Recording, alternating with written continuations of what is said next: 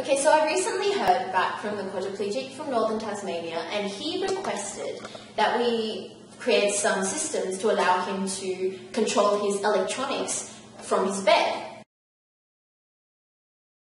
Now, I thought I could use my system for this in terms of controlling a lamp or a fan, or perhaps in the future radio or an electric blanket.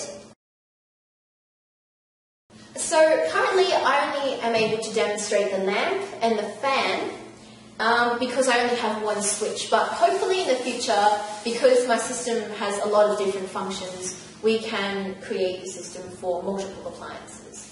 So here I'm going to demonstrate the lamp. So what I've got here is the NXT and a sound sensor which I'm going to use for sound.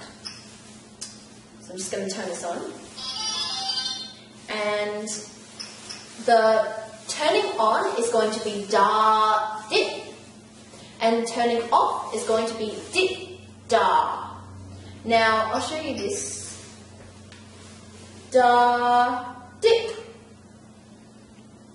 dip, da, da, dip, dip, da.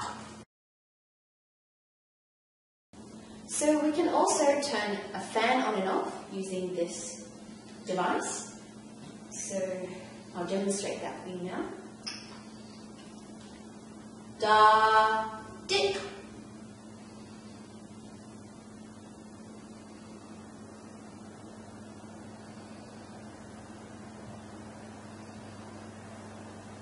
Dip, da.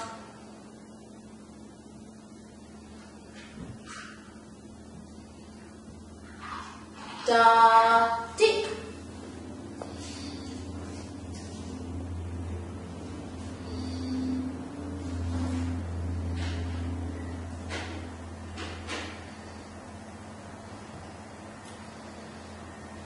Dip, da.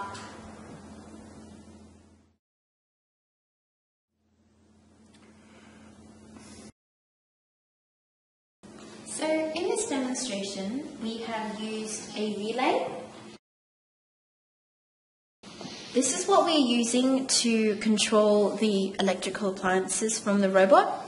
So here we have the plug from the electrical appliance that goes into the relay and then into the robot, as shown here. This is a plug that comes from the relay into the power point in the wall. As you can see, it's not very clear, and here is the connection from the NXT motor port into the relay to allow it to control the electrical appliance.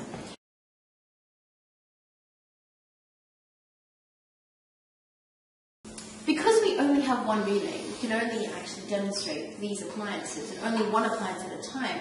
But if we had multiple relays, we could be able to demonstrate far more appliances and far more demonstrations of how these appliances would work in conjunction with the code. Now, if we were to use an NXT, we'd be able to have 3 appliances in total, as you can see from the motor ports. And if we use the EV3, we would be able to have 4 different appliances. Now this, since we're using the 2 dip and da code,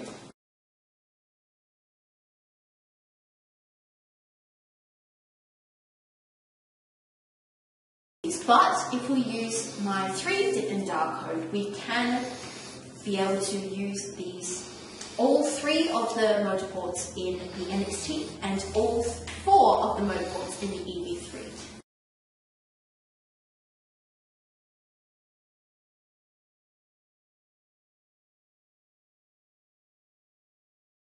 Yes, that is pretty much it. Thank you.